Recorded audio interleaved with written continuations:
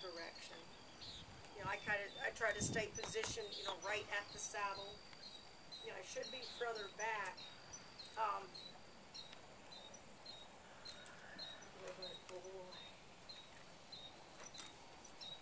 You know, on a shorter horse, I'd tend to be further back. You know, these guys are a little bit taller, so I tend to stay more like right at the saddle. Turn around so you can see this.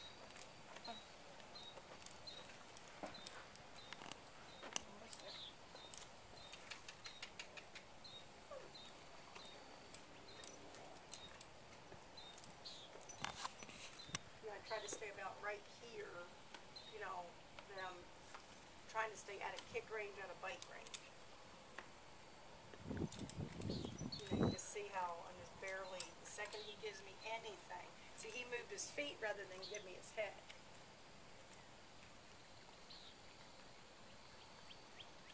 It's funny, his brother was a little bit softer. He's wanting to chew more. Boy, they're all different. So he keeps moving every time. And my goal is to put my hand here, you know, and I don't have to get there tonight.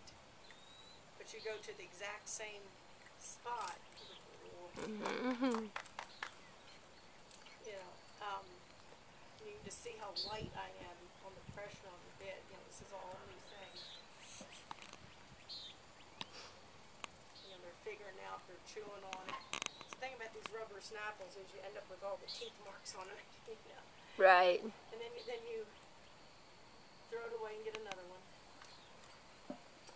But just getting them, you know, the idea of yielding to that. Now that he's focusing on this, he's actually gotten less reactive on his right side because he's got something else to think about.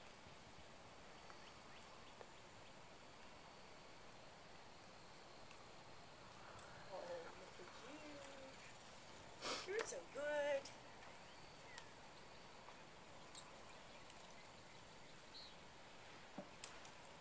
One more trot and you're done.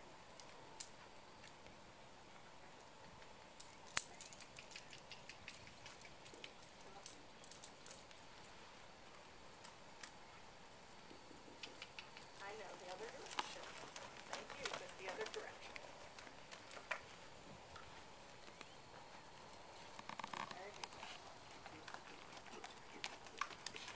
It's just a couple circles and you're done. So you beat yourself. And you're going to have to really stick. It's interesting, even though he took longer to girth him, he hasn't had any, you know, humps in his back. Right. He's done really well. You know, but he had to back up, and it, you know, took him quite a while. But you know, I just kept pressure release on that girth. You know, that's all I kept doing until he stopped, and then that's when I did it tight. That's it. So I like how he kind of hopped his front end around.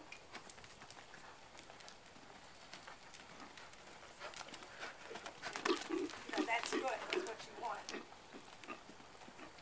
That was a little bit of a yes ma'am answer. It's interesting that he's upped the energy. He did, I didn't.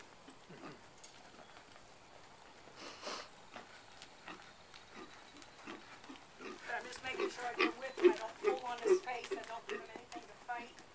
Forward energy is a good thing. Remember the first, you know, sessions I had to really tap them forward. They didn't want to go. Mm-hmm. I'll send again my idea so that I can stop them. My idea. I know, I'm just a controlling little. Yes. What a good boy. Nothing can happen. Your idea. No.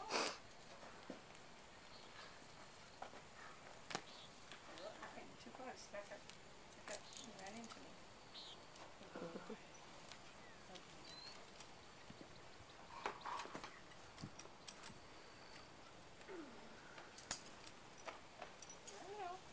Scary thing off that right side. I know, that scary thing.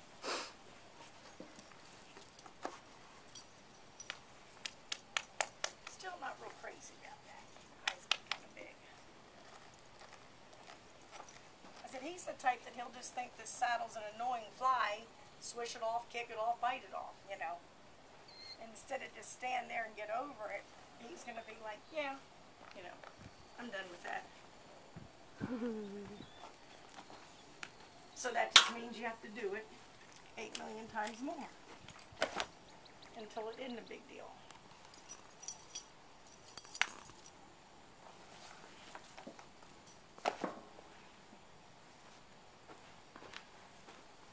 You know, he's standing still. It's just not, the look on his face is he's not, like, doesn't have a hind foot resting. He's not licking and chewing.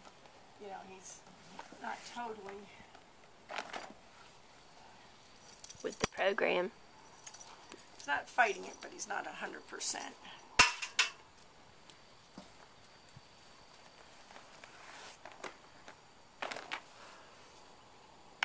Noisy little thing, isn't it?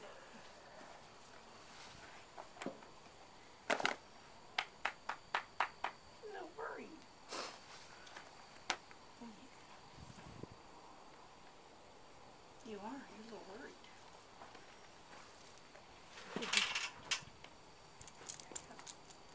That's it. Boys, now we're resting a hind foot. Wind.